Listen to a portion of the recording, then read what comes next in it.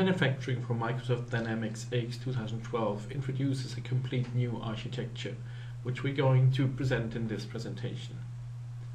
The Kanban rules are key entities in this implementation. Kanban rules can be understood as supply policies.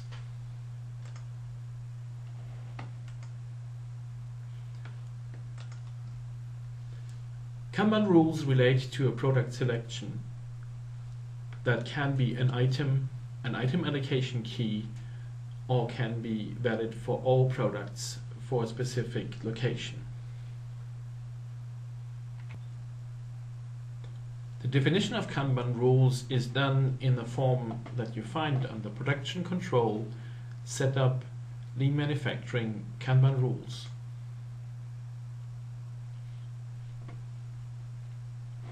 When creating a new Kanban rule, you can select a specific product selection that can be product, family, or all. Depending on that selection, a specific item, an item allocation key, or no further information has to be given. The Kanban rule is related to one or multiple activities through a Kanban flow. The activities are defined in relation to a production flow. There are two types of activities. A process activity that is allocated to a work cell, and a transfer activity that is allocated to a from and a to location. Locations can be drilled down into site, warehouse, and WMS location. When creating a new Kanban rule, you have to select the first and last activity. Start with selecting the first activity of the Kanban rule.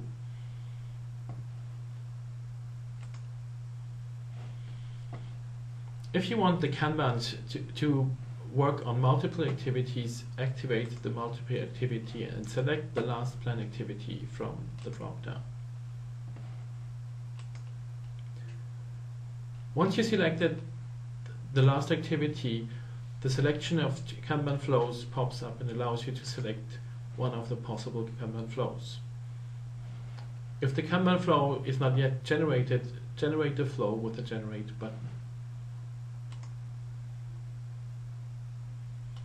You can look up the existing Kanban flow with the View Kanban flow. However, this is only possible for multi-activity Kanbans. Single activity Kanbans have an underlying Kanban flow that points to a single activity. The creation and maintenance of activities is done in the production flows.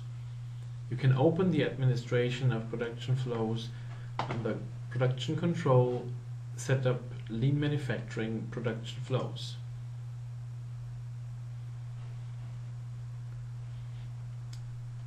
Create a new production flow by giving a name, a description, selecting a value stream as the operating unit to work in, and the production group that represents the accounts. After saving the production flow, you can create a version.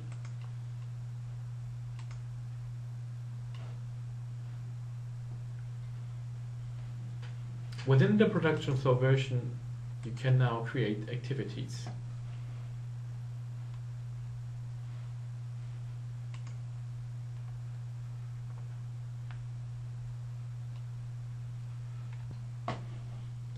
To create new production flow activities, you use the Create New Activity Plan widget. First, you give a new name to the activity.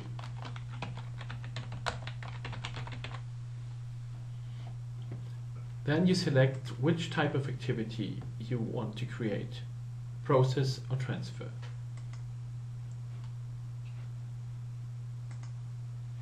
For process activity, you have to select a work cell. which is implemented as a resource group in AX 2012.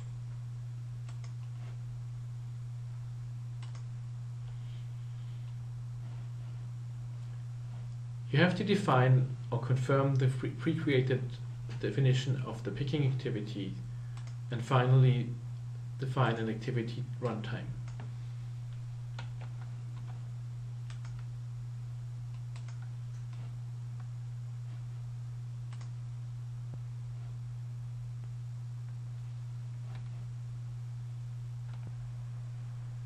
To create a transfer activity, use the same wizard. Again, select a name, choose the activity type transfer.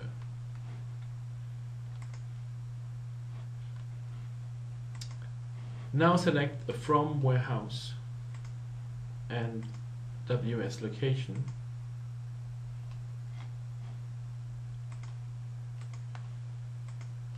And a to warehouse.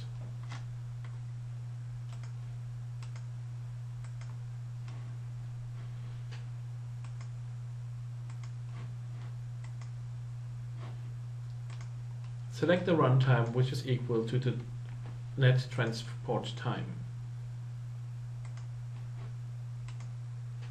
And finish the wizard. After this short introduction of the production flow, the activities, the activity type, process and transfer, let us focus back on the architecture of the Kanban rule.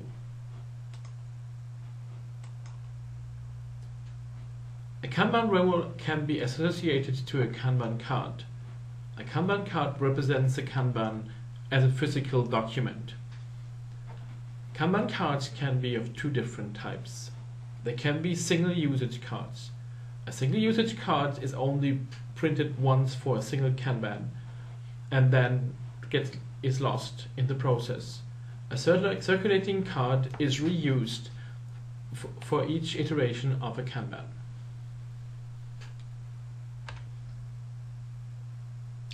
To define the behavior of cards within a Kanban rule, open the Kanban and Cards Fast tab within the Kanban rules form.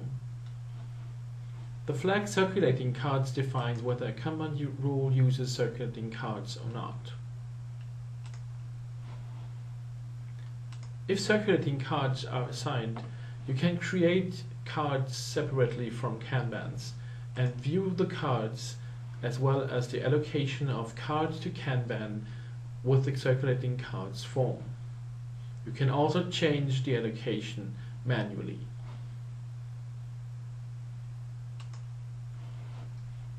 For single usage cards, you cannot manually create or view cards, as the card gets created whenever a Kanban is created automatically. Let us now introduce the concept of Kanban and Kanban jobs.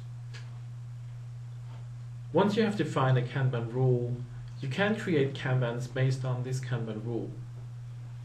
When a Kanban gets created, depending on the allocation settings of the Kanban cards, a single usage Kanban is automatically created, or the Kanban can get automatically allocated to a circulating card.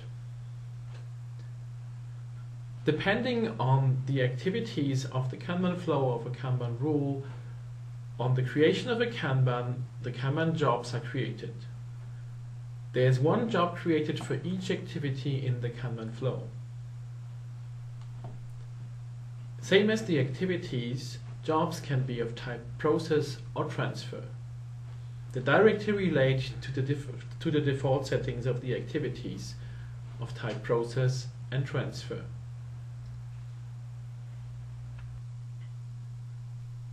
Scheduled Kanbans can be created directly in the Kanban rule form with the Add button on the Kanban Fast tab.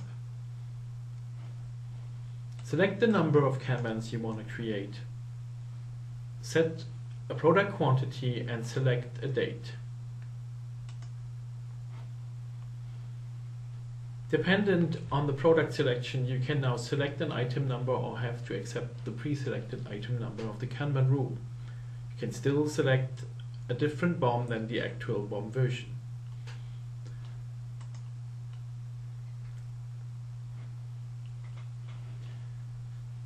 The created Kanbans can be displayed in the Kanban details form. You can see the jobs in the Job Fast tab of the Kanban details form. For this Kanban rules, we have two activities in the Kanban flow. So there are two jobs created for a single Kanban, a process and a transfer.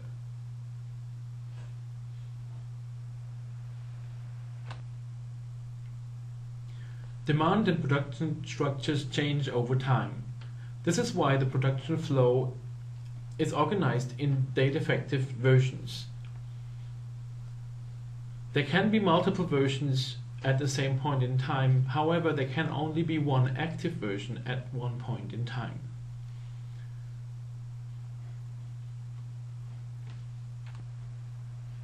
When you plan to create a new production flow version for an existing production flow, you may start with setting the expiry date of the active version to a date where you plan to start the new version. You can do that in the details form.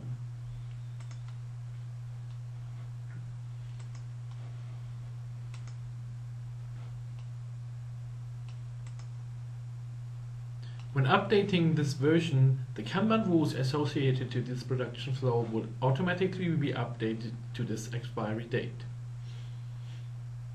Now I can create a new version. The new version is automatically defaulted to the end of the previous version, of the previous active version. You can select to copy the version, which will effectively copy all activities of the existing version. You can also select to duplicate Kanban rules to make replacing rules for the new version.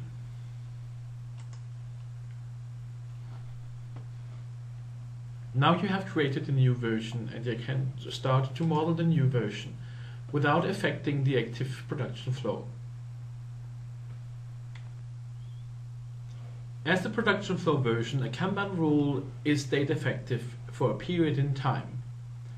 Each Kanban rule can have a single replacement rule that replaces it after its validity period. Replacing rules can either be created when you create a new version, but they can also be created within versions. Using the Kanban quantity calculation module actually creates new replacement rules with new quantity parameters of a Kanban rule for a specific point in time.